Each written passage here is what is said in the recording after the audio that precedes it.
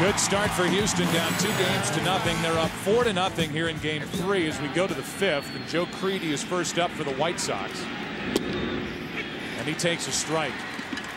So much has been made of all the calls that have been controversial this postseason. And more times than not, the White Sox have benefited from some of those calls. And again, Crede's been a part of it. He's made the most of it. Here's a shot into deep right, back at the wall. Another home run for Crede. He puts the White Sox on the board, and it's 4-1 here in the 5th. No doubt about this home run to right. And for Joe, he gets his second of this World Series. Clearly a home run for Crede, but the one before, after looking at countless replays between innings, there is not only doubt, but almost evidence that it was to the left of the yellow line and in play. So a leadoff home run by Crede makes it a 3-run game again. And here is Juan Uribe, who popped up his first time. Takes a strike from Oswalt. First Crede to put the Sox on the board. Pitch is low to Uribe. 1 ball, 1 strike.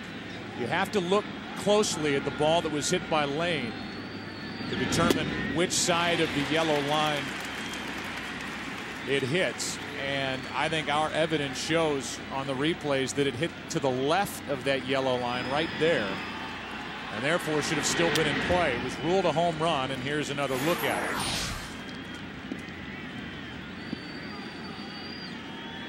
It hits in the white area to the left of the line. Yep.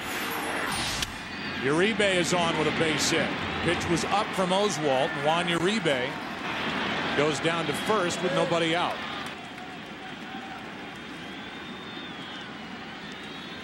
You might be thinking about a pinch hitter in this particular situation.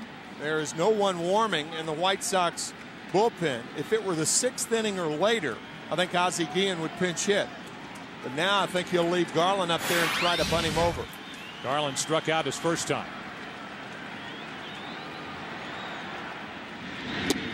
Ball 1. We saw 97, I think as high as 98 in the first inning from Oswalt. But his fastball has consistently been at 94 since.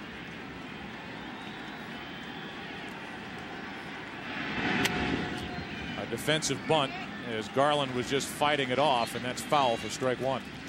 John trying to bunt the ball down the first baseline because the first baseman is holding the runner on. It's Mike Lamb. Morgan Ensberg is so close to Garland, you can almost shake hands with him. Ozzie was just yelling out at Angel Hernandez that Oswalt is not coming set. You could hear somebody yelling in the background. It was Ozzie who was yelling out to Hernandez, who's the third base umpire, saying that Oswalt is not coming to a complete stop. Now Ensberg is close enough to shake hands with Garland, and Garland misses it, strike 2. Ensberg almost ends up near the first baseline. You won't see a third baseman any closer than Ensberg is to Garland on that bunt attempt.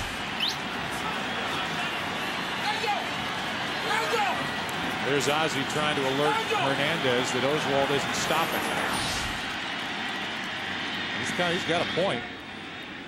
Oswalt is coming awfully close to not giving it a full pause before he starts to the plate, which makes it harder on that runner at first to get a jump.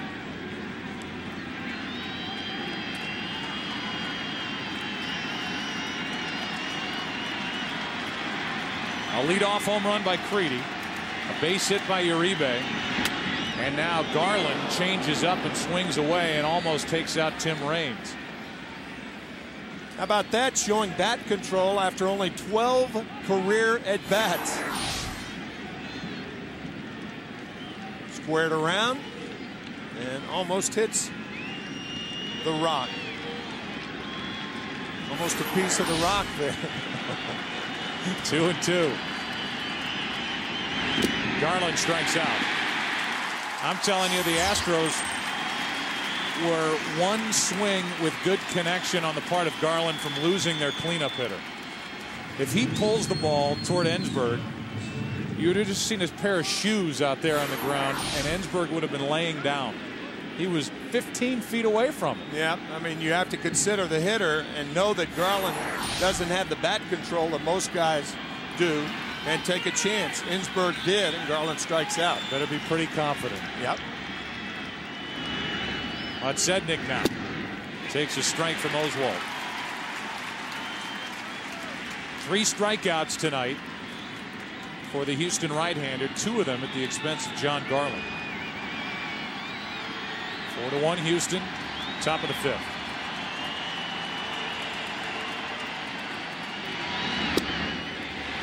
Oswalt doesn't get it and bends down to fix the bottom of his pants out of frustration.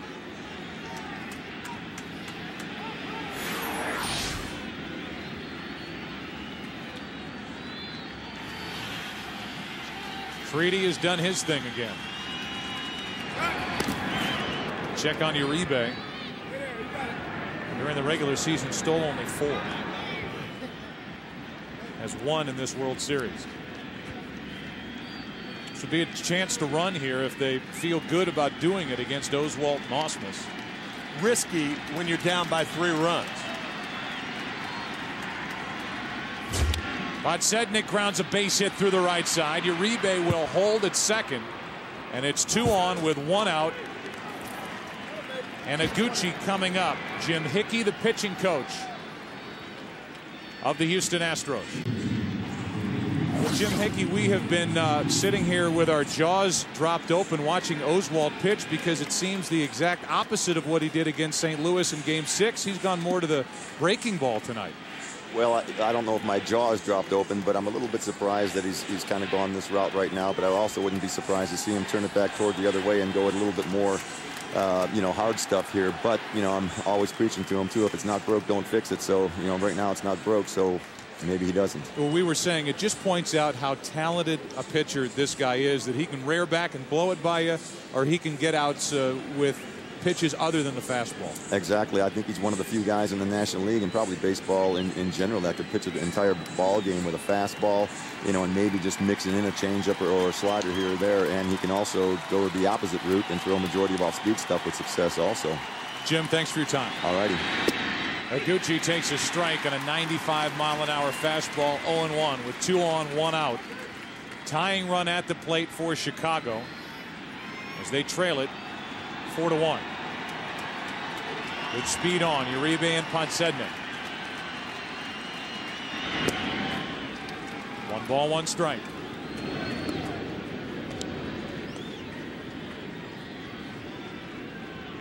Up to 72 pitches on the night for Oswalt.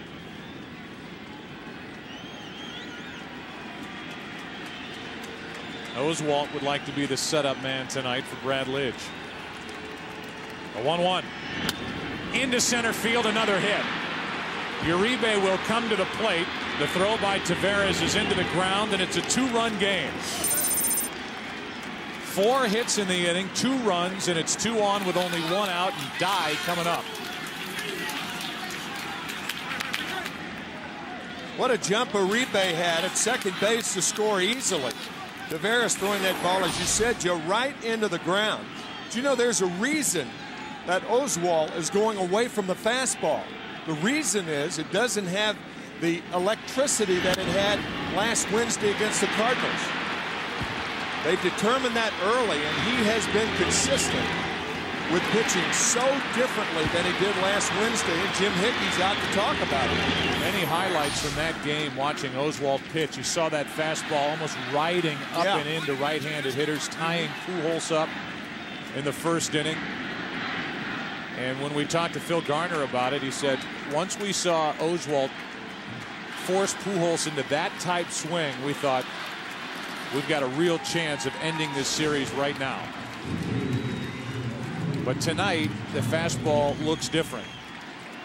And with 2 on, the tying runs aboard, 1 out. Here's Jermaine Dye.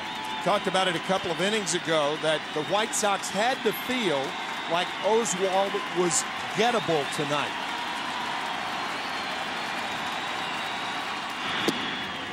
Strike one to Dye.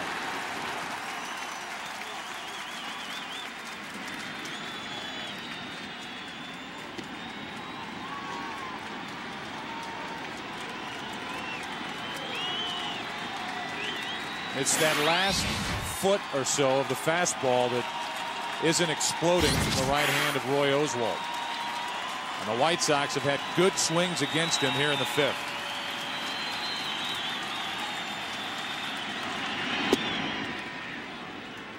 One ball, one strike.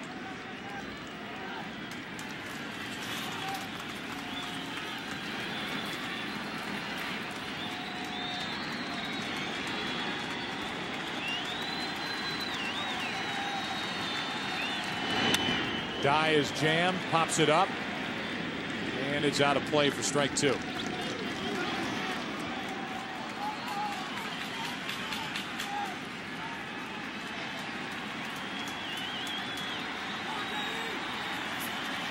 Think about this inning. Oswalt has been hurt on pitches away in the strike zone.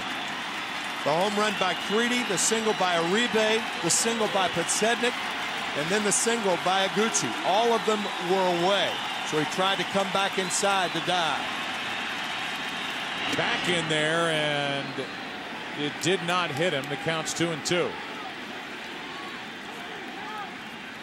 Wasn't trying to hit him, but was certainly trying to come in off the plate, and he succeeded. How Dye got out of the way of that ball, I don't know.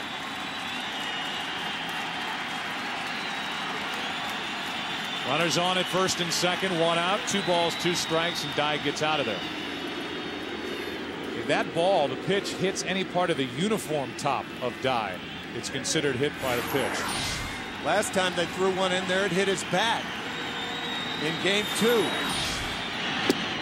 That's too far inside, and it's a full count. I'll tell you, the previous pitch looked like it caught part of the uniform top of Jermaine Dye. But this time he stays at the plate, unlike game 2. Trailing by 2, 2 runners on. I think you send the runners. Trying to find out.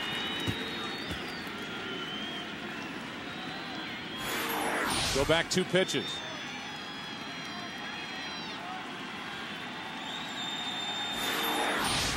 Tough to say for sure, but it didn't hit his uniform top. It came awfully close. 3 balls, 2 strikes, 2 on, 1 out. Runners go, and Dye shoots it foul.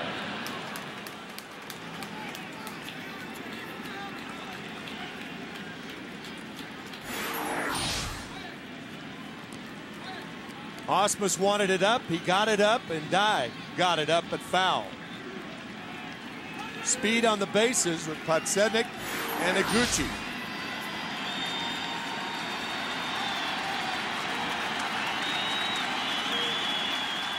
Konerko on deck. Runners go, and Dye fouls another.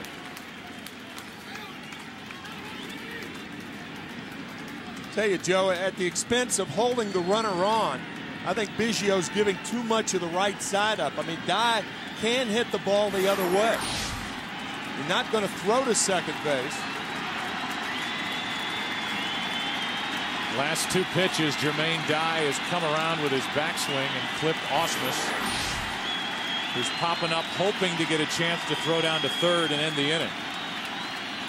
The runners have taken off on the last 3-2 pitches.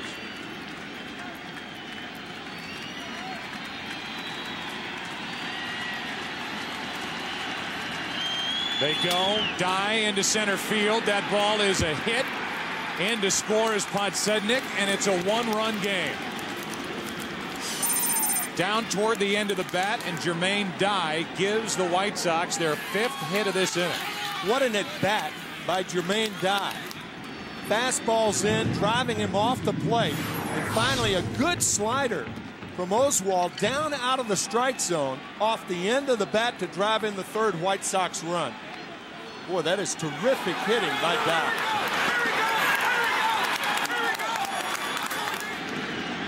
Big Frank Thomas cheering down in that dugout for the White Sox, and Jermaine Dye, who we saw as a 22-year-old rookie for the Braves in the World Series in '96, has made it a one-run game.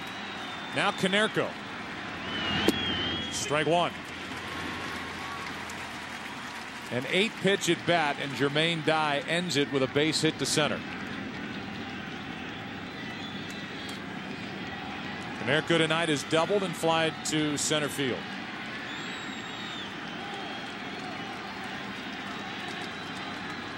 Roy Oswalt laboring here in the 5th, and Konerko hits it to center.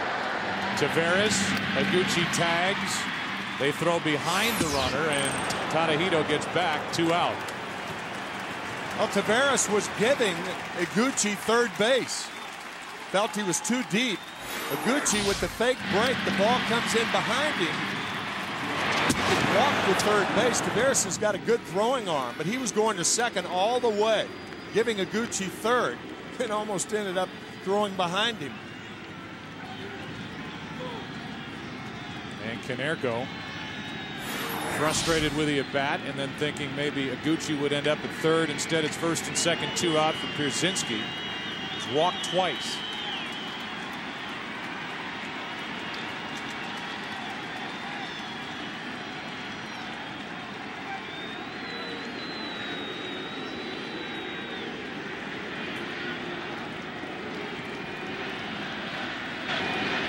Feel the anxiety here in Houston, sensing vulnerability out of their best pitcher. 2 on, 2 out. Pierzynski, ball 1. Roy Oswalt, who won 20 games, lost 12, suffered only 1 5-hit inning all season. And the White Sox have put 5 hits together here in the 5th. And the tying run at second, the go-ahead run at first. 2 out. Pierzynski in the air to center field. That ball is popped. This ball is up against the wall, and the White Sox are going to take the lead. In to score Higuchi. In to score is Dye, and Chicago is out in front. 5-4 here in the 5th.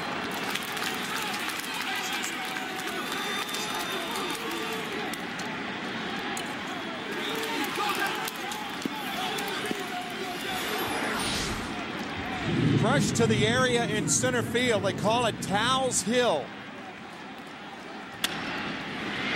And Pierzynski puts the White Sox up for the first time tonight. Dye scores easily. Too far to run for Taveras. Now Rowan, as the White Sox have batted around here in the 5th inning. It started on a home run by Crede. The White Sox in this inning have put together 6 hits and 5 runs against Oswalt. Runner at second, 2 out. Ball 2 on Aaron Rowan. The Astros in the bottom of this 5th will have the top of their lineup. Biggio, Taveras, and Berkman.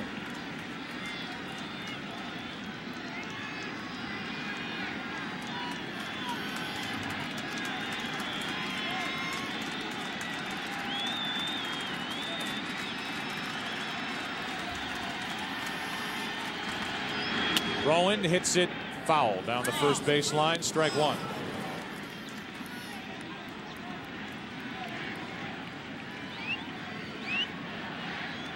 The Astros with a run in the first, 2 in the 3rd, 1 in the 4th. Came into this 5th inning leading 4-0 with Oswalt rolling.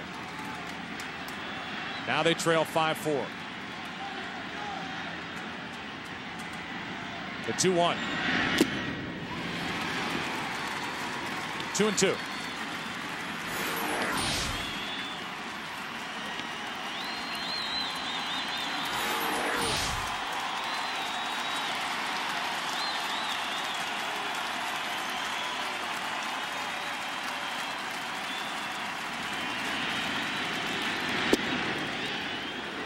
Full count.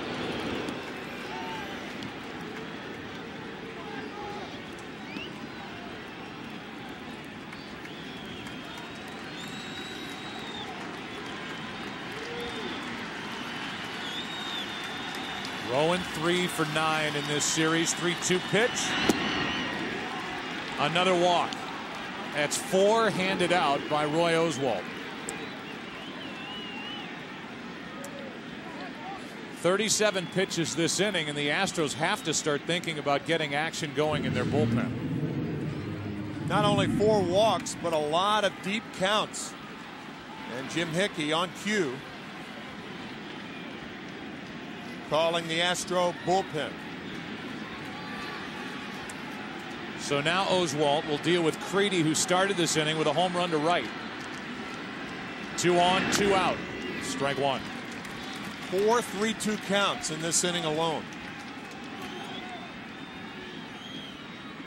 We heard Jim Hickey say that he's always told his pitchers, and Oswalt in particular, if it isn't broke, don't fix it. It broke here in the 5th. And he's trying to figure out a way to put it back together. With 2 on, 2 out, breaking ball is in for a strike. It's 0-2.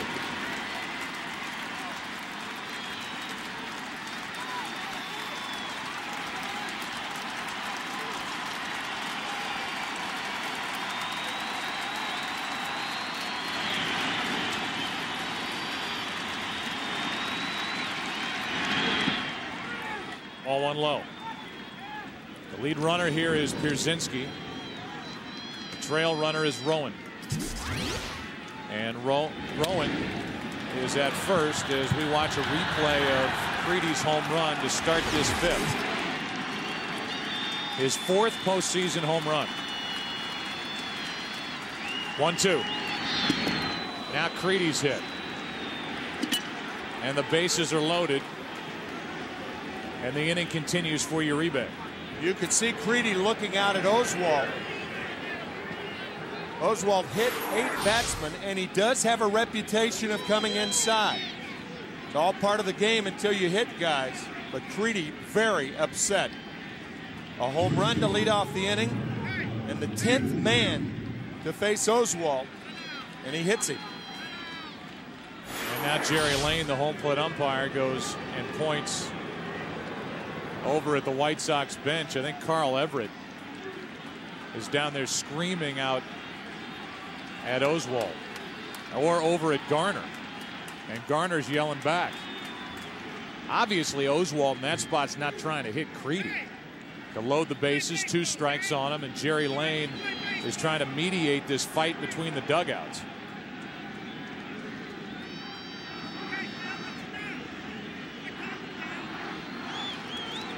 So with that pitch, the series has taken a different turn.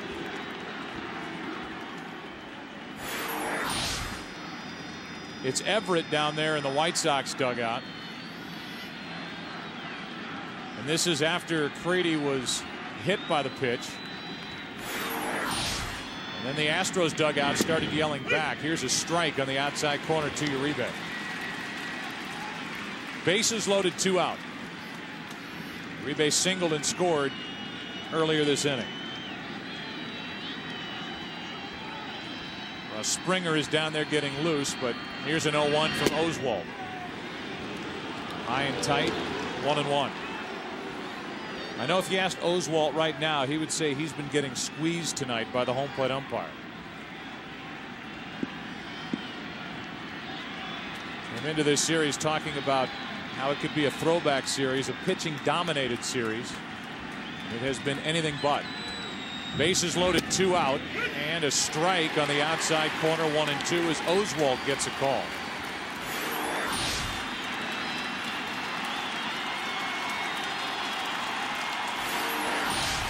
Now the crowd tries to climb back into it.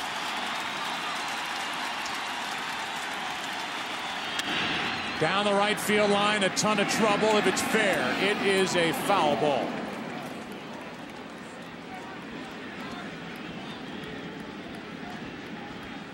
Talk about a team adjusting to a pitcher.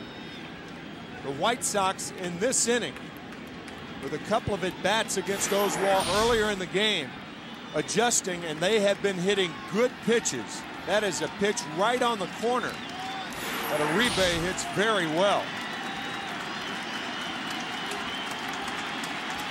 Oswalt staying with the breaking stuff, and the White Sox have adjusted to it. Bases loaded, 2 down, 1-2 pitch. Popped into right center field, and Lane is there. The White Sox came into this inning down 4 runs to Roy Oswalt. They come up with 5 in the 5th, have their first lead of the night. 5 for Chicago after 4 1/2.